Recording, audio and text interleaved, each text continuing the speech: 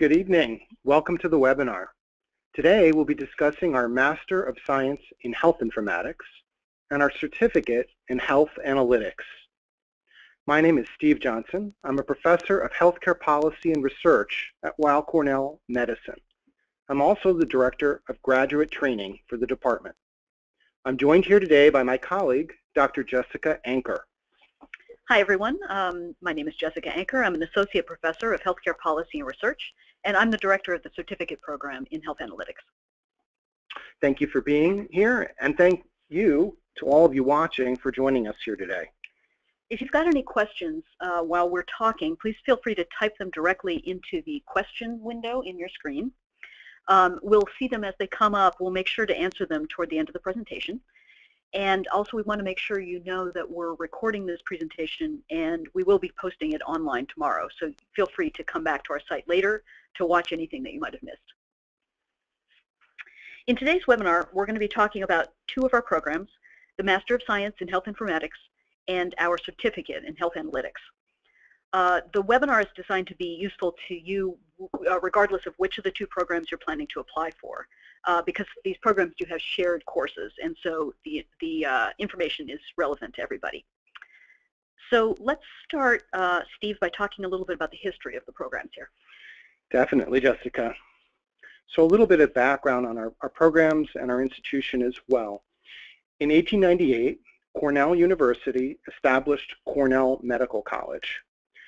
As most of you know, Cornell's main campus is in Ithaca, New York. But the medical college was founded in New York City due to the many clinical training opportunities that were available. Today, the college is affiliated with multiple New York City-based medical institutions, such as New York Presbyterian, Memorial Sloan Kettering Cancer Center, the Hospital for Special Surgery, Rockefeller University, and more. In 1952, Cornell University founded its Graduate School of Medical Sciences and began to offer PhD and other graduate degrees. In 1998, the institution was named Weill Cornell Medical College.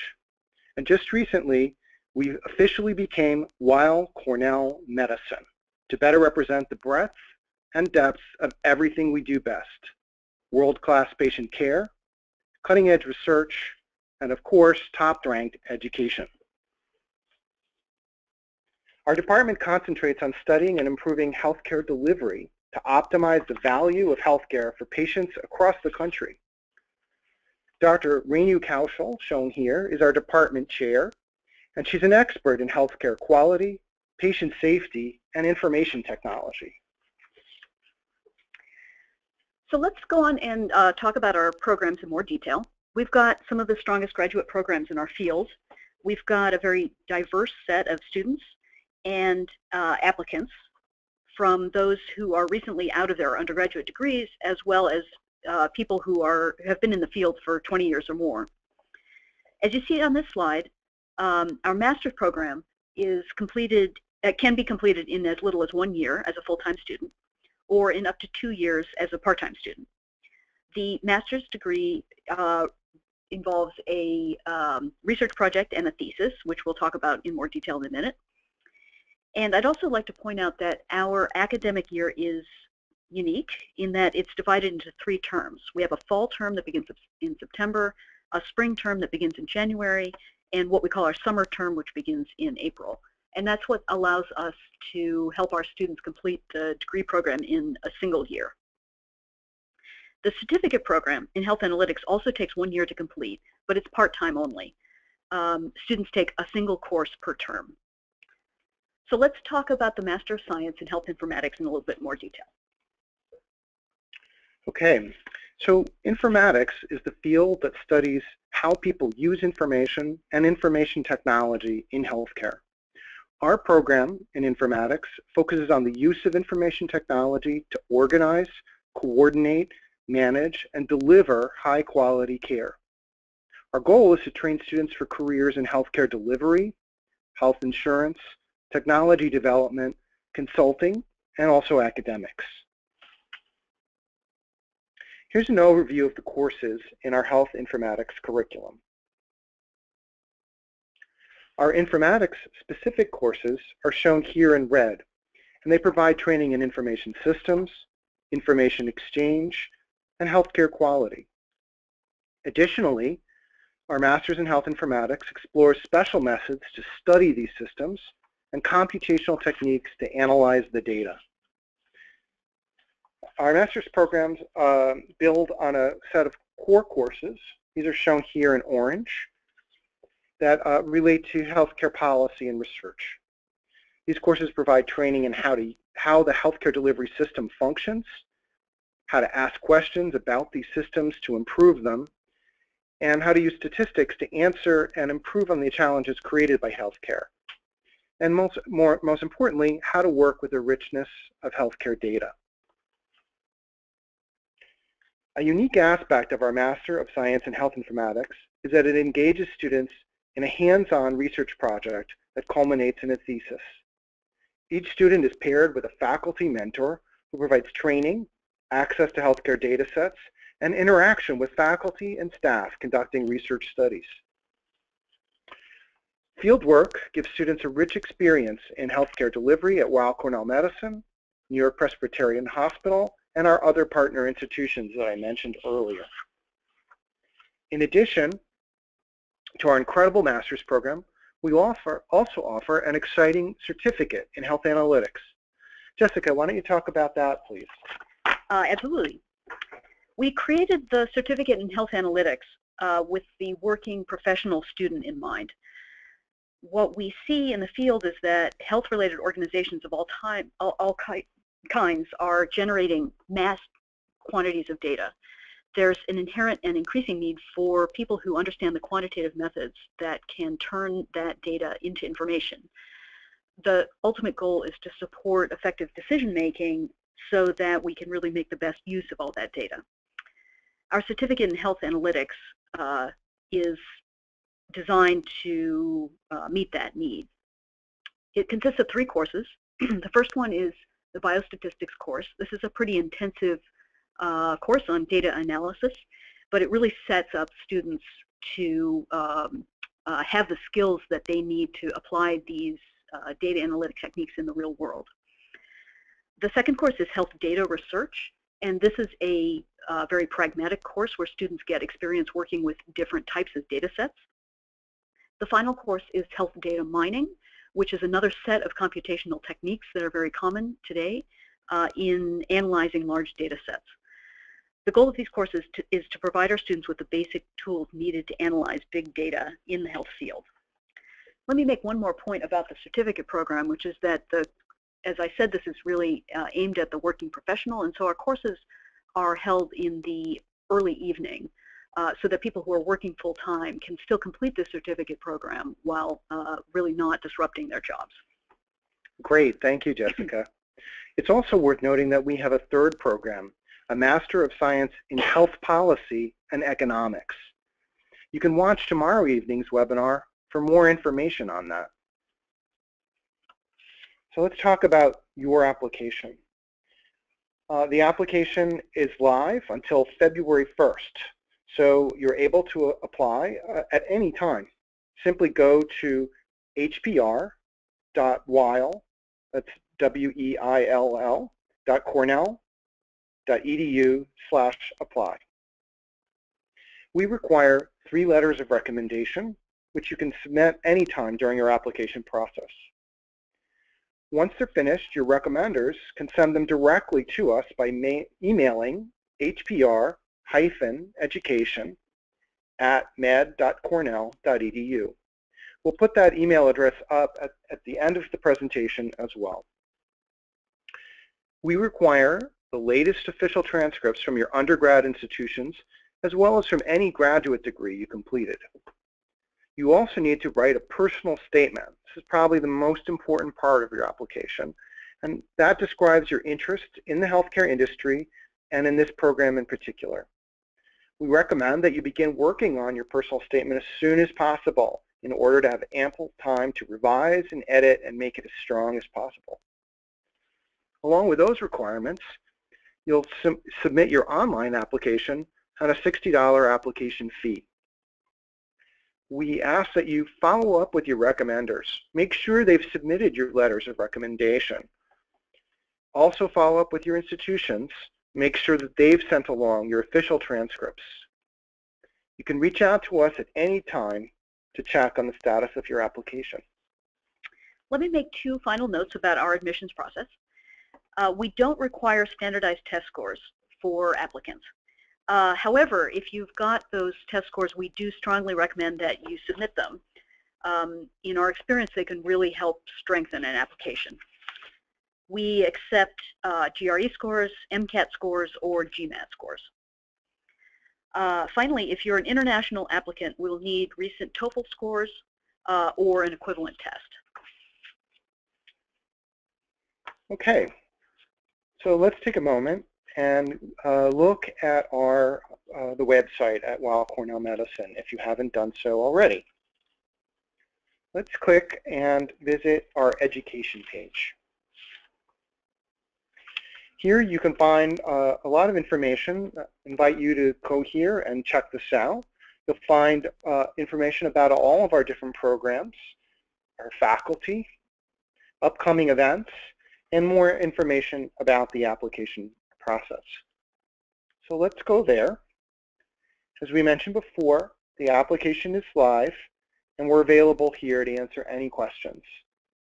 So that's all you need to be able to start your process. Great. So we're really interested in any questions that people might have submitted. One of the most common questions that we get is, what sort of background preparation do I need as an applicant? Do I need to have a medical background or information technology background? Steve, do you want to take that question? Sure. Our applicants often come from a nice diversity of backgrounds.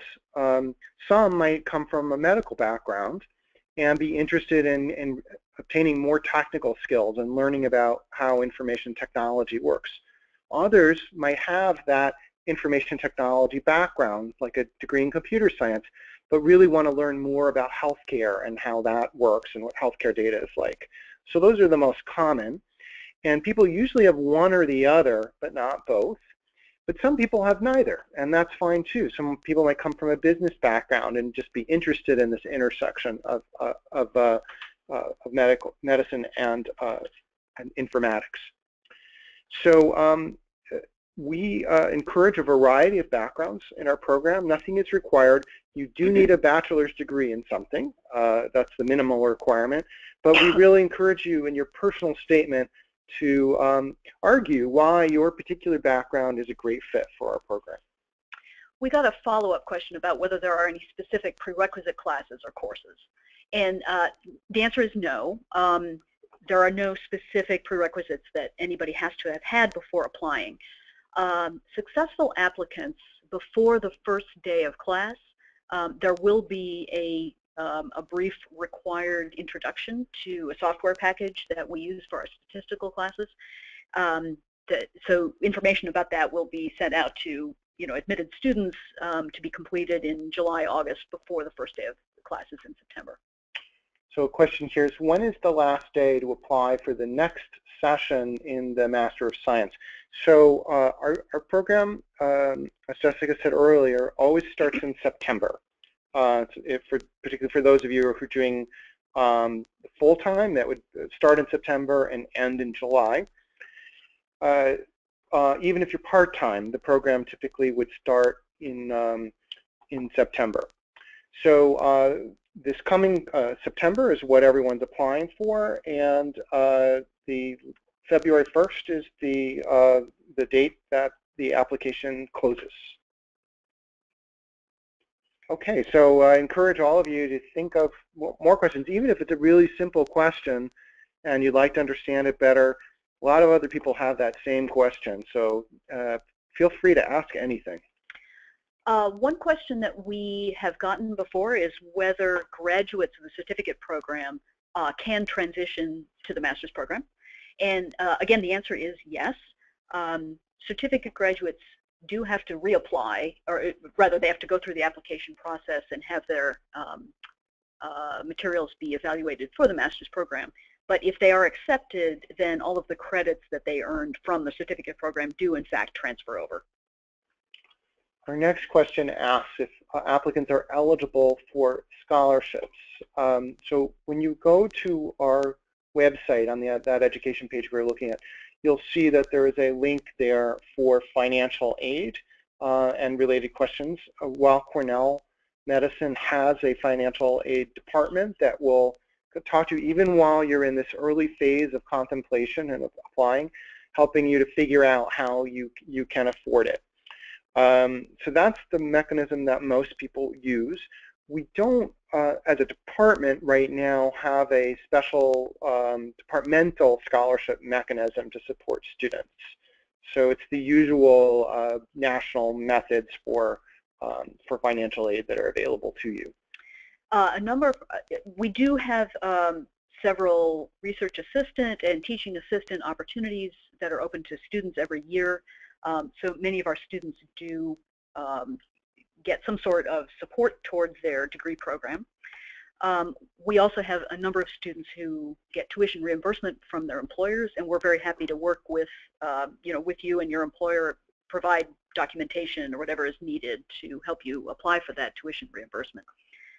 I'd just like to repeat or emphasize what Steve said. We really do encourage you to start thinking about these issues. Talk to the financial aid office, even if you haven't submitted your application yet, just to start planning ahead, because this is obviously something that's going to affect, for example, how quickly you want to do the program, whether you'd like to do it while working or full-time.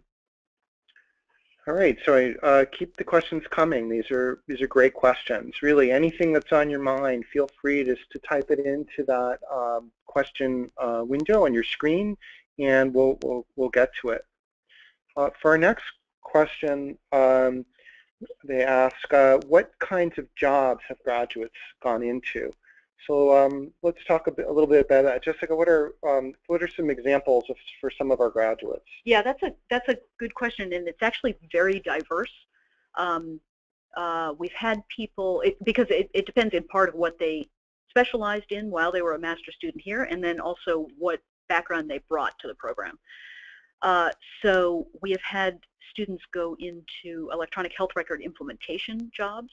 What that means is they go to work for organizations where they're actually rolling out new information technologies, and they need to hire people who are familiar both with the technical side of things, but also how the healthcare system works. A second type of job that people have gone into is data analytics. We've had several students who have gone into different sorts of jobs involving analyzing health data, health insurance data, making sense of the vast quantities of raw data that are increasingly available today. We've had people with a clinical background go back to their original clinical jobs, they're doctors or nurses, but now be qualified to take more of a leadership role in the technology in their organization. So those are some examples of different sorts of jobs, and so I think you can see from that the type of jobs you're qualified for vary depending on your interests and the skill set that you had before the program as well. Other candidates have gone to work for some of the big consulting houses, right. Like McKinsey and other types of places that are really looking for people with these skills, which are hard to find out there. And so consulting houses are one of many sources of these new jobs. One thing, I'm not sure if everyone on the webinar is aware of this, but there are PhD programs in health informatics, biomedical informatics throughout the country. We do not yet have one of these, but our master's students are quite well prepared if they are interested in moving on to a PhD. They're very well prepared to apply for those programs as well. Okay, again, feel free to type your questions in. One basic question is, when will we announce decisions? So after reviewing your applications. We will be announcing our decisions the week of March 14th. So we'll let you know then, and we hope to offer you good news. One aspect of the admissions process that I think is not on the website is the fact that applicants who are being very seriously considered will be invited for a Skype or an in-person interview, and that will be in the end of February. Is that right? I forgot to look up the date, but right. That will be a good sign if you're invited for an interview. Right. We should probably add that to it. So here's a question. What percentage of graduates landed a full-time position soon after graduation? So I'll start answering that, and then Jessica can correct my my assessment of this. It's a little tricky to answer because some of the students who've passed through the program already had a job at an organization, and we're looking to enhance the job position that they were in. So for example, they were in a medical organization and they really wanted to enhance their knowledge of information systems. So they would be in the same organization but get promoted or transferred to a new and more interesting job position. So you have to subtract those people. So for the others that had no job at all, I believe all of them are placed now.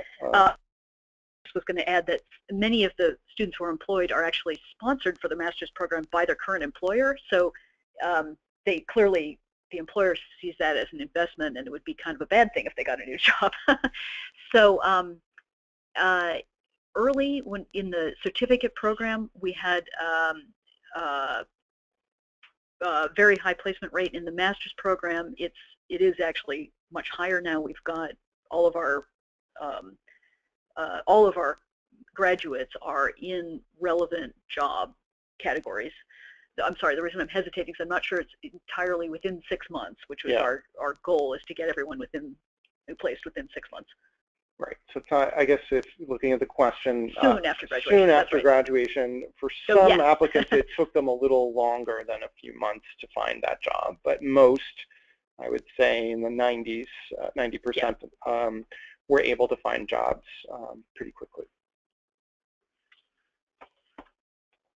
Okay, any more questions?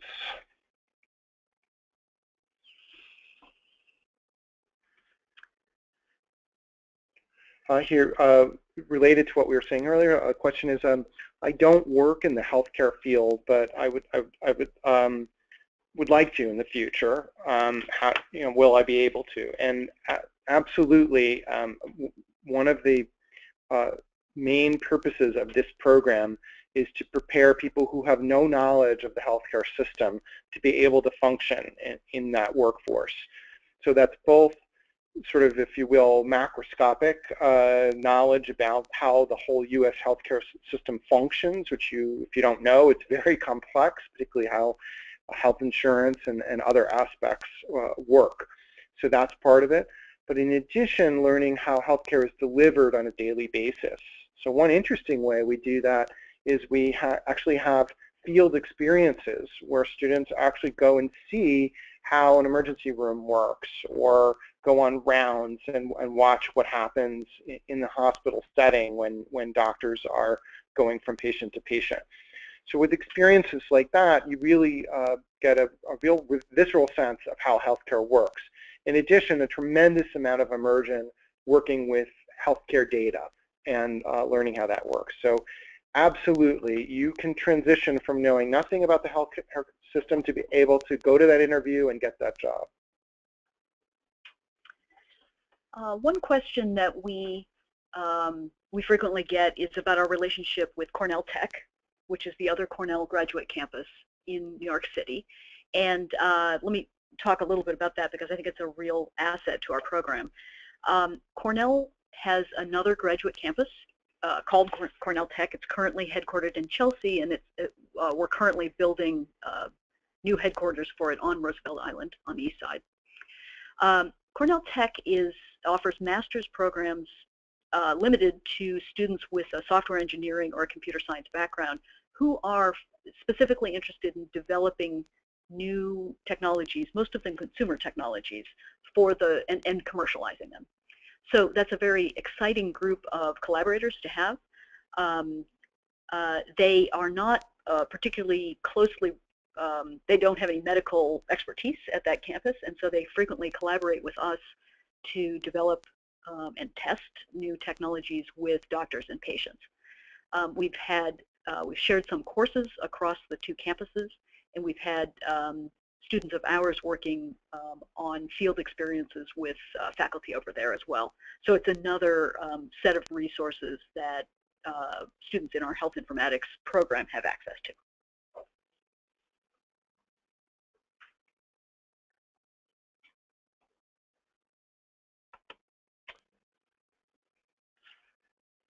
All right, last chance to ask your question. If you have anything you'd like to know, now's the time to type it in.